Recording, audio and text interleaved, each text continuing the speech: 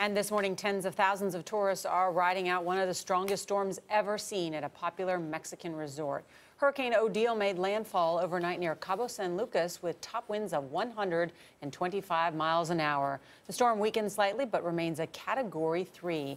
Odile is expected to move over the Baja California peninsula through tomorrow. Some places could get up to 18 inches of rain. The hurricane pounded luxury hotels in Los Cabos Sunday. Vacationers were stuck in hot conditions after the power went out. Many hotels put them together in crowded, stuffy, safe rooms.